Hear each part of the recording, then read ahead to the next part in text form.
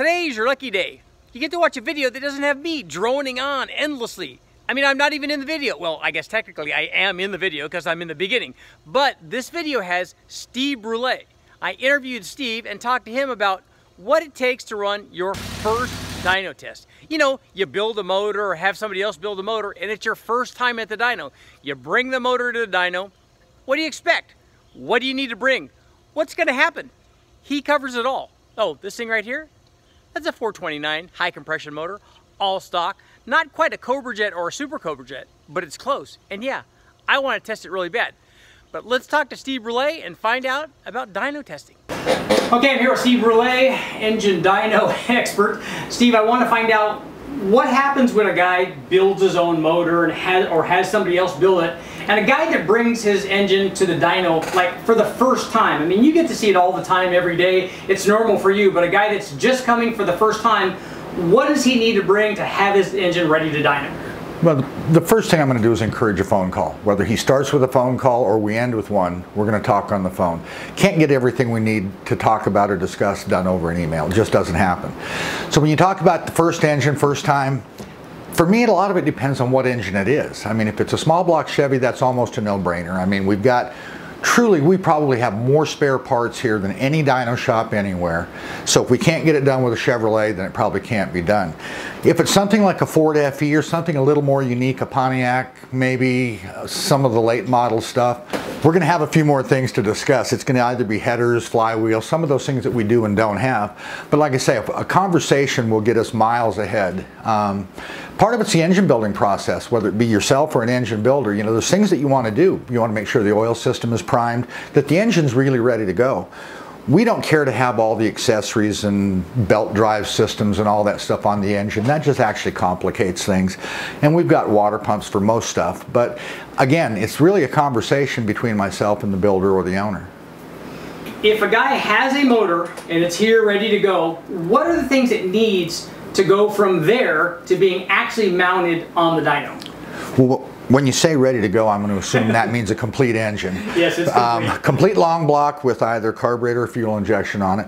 It won't have the exhaust system or headers in most cases. It's not going to have necessarily a flywheel or drive plate or any of that stuff, or even a water pump.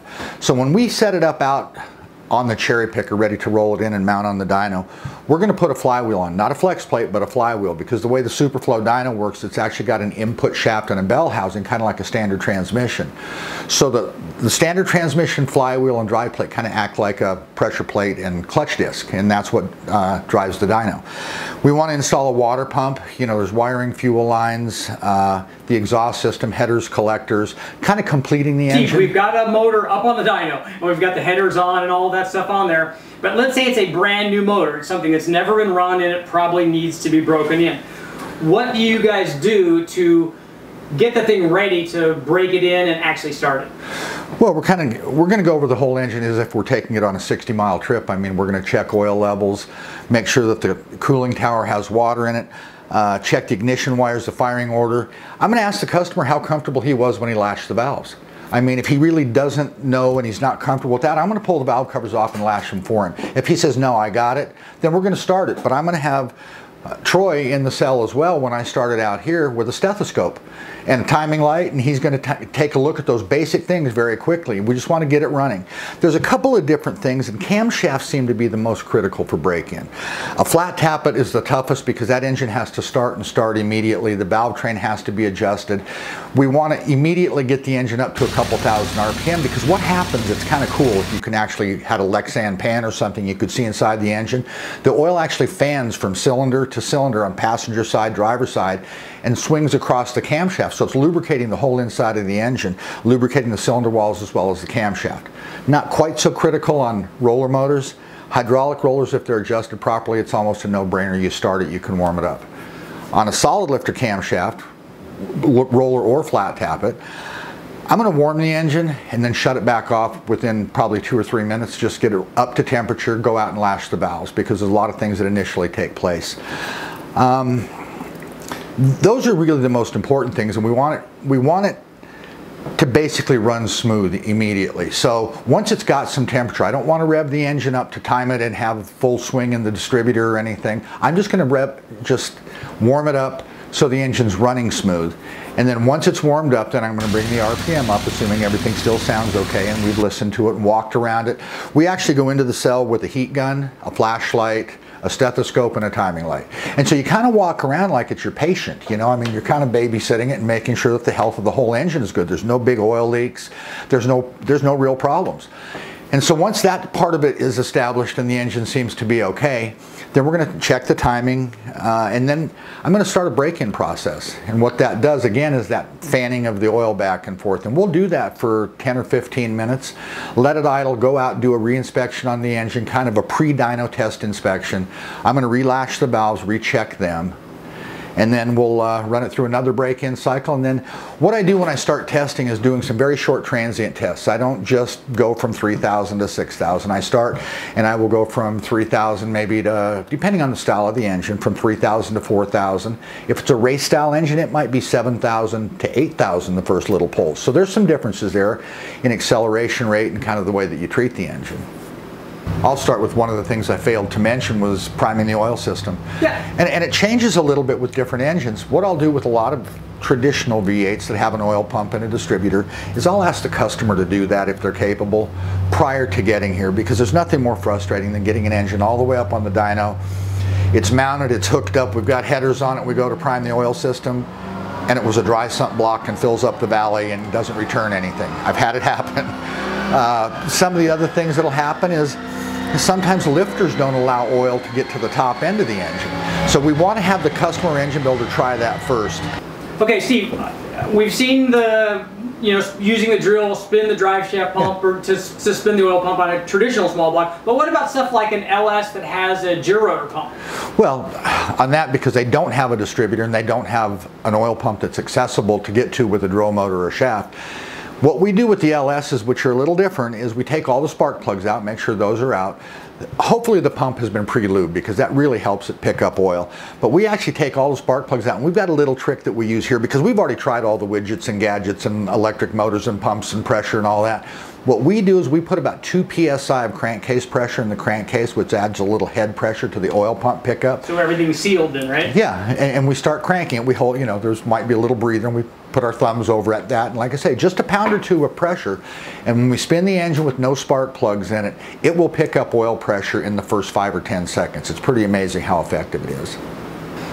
Okay, Steve, we got the motor up on the dyno. We've got it pre-lubed. We've even got it broken in. So now you have to worry about tuning it to try to get the most power out of it that you can and find out what the motor can do. So what's the procedure that going from, okay, it's ready to run, to actually tuning it? Okay.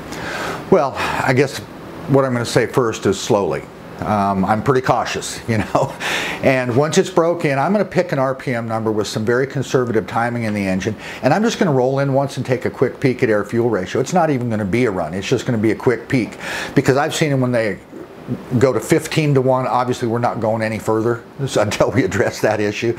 Kind of what I always tell customers is you can have a whole bunch wrong with an engine for a very short period of time. But if we do it for a long time, it's going to be a disaster. So I just want to take a quick peek. If that looks okay, what I really do is I start extending that transient testing to a little longer run with each run, and kind of checking things back and forth, knowing that the timing's conservative. My primary concern then is looking at oil pressure and air-fuel ratio. And that's actually why these two are mounted right together over here. We've got the lambda meter and the oil pressure gauge. There's one eye on those and one on the engine. But it's really a slow process, and a term I always use is I kind of babysit the engine, and that's just, you're kind of watching over it, making sure that everything's healthy. You'll hear the right way to tune an engine with air-fuel ratio is you continue to make the engine richer until it loses power, and then you go back the other way. Now you know that you've hit that spot. Realistically, we've got a window that we can work within. If it's a normally aspirated V8 engine, it's going to be between 11.5 and 13. So if I'm in that window, I know I'm not going to hurt anything at 13, and I might not see the best power at 11.5, but I know it's safe to run there. So I'm going to find out if that air-fuel ratio is good throughout the run, and I'm going to extend that. Kind of finishes the break-in procedure as well, because it's kind of short transient testing. Once I've got an air-fuel ratio that I'm kind of okay with, then I'm going to start looking at timing. and then I'll go back to air-fuel ratio, and then I'll go back to timing. And really what it amounts to is the engine's telling me stuff the whole time. I'm looking at data, the power comes up, I go, ooh, it liked that, so I think I'll do it some more. I mean, it's not wizardry here. It's just it tells me that it liked it, it made more power. Now, having said that, that's all normally aspirated engine stuff. Blower motors are a different story. Blower motors, you can keep tuning them till you let the smoke out. And so you do have some target numbers with blower motors, and those are a little more conservative on timing, on air-fuel ratios, and those are just to keep it safe. Most of the time the blower stuff has enough power that you're not looking for the last 5 or 10, so you kind of look at target numbers and tuning them a little differently. Okay, Steve, we're going to finish up here. We've got our motor on, we've broken it in, we've tuned it, and now it's working really well. But obviously every combination isn't the same. So we want to talk to you because you're the carb whisperer. So when you're tuning a carbureted application, what is a really difficult carbureted application for most guys to tune, and how do you go about it? Well, the first thing I'll say is that there's guys a whole lot smarter than I am about carburetors. I just have a whole bunch of data here, and when there's 5 or 6 circuits in a carburetor that I can go to, I mean, you just kind of have to know what you want to contour. So I guess if it's a drag race only car, I'm not too worried about part throttle drivability. I mean, that's just getting it back to the pits. But a lot of what we do here is marine engines and street cars and big inch things, you know, 560 and 70 inch engines that need to drive as well as make the same power wide open. So we're fortunate to have data here. What I can do, for example, on a single 4-barrel with a Dominator is I can look at primary and secondary fuel flow. So as well as having left to right in the engine being rich or lean, you can also have something that looks like an average number that's okay, but the front of the engine could be really lean and the back of the engine could be really rich. So I'm looking at front and rear as well. But now the trick is to have that okay at wide open and still make it drive okay. One of the things I do with the later model Dominators is they come with somewhere around a 92 jet in them typically. I will sometimes peel 12 or 14 jets out of the primary because they'll cruise in the high 9s or 10s because it was designed as a race carburetor. But then I will also enrich the power valve enrichment passage from somewhere in the 70s, early 70s, to over 100 thousandths in diameter, and change the power valve to a 10.5. So now I've got this air-fuel ratio with an 80 jet in it instead of a 92. It's cruising along in the high 11s or 12s, which is much more reasonable.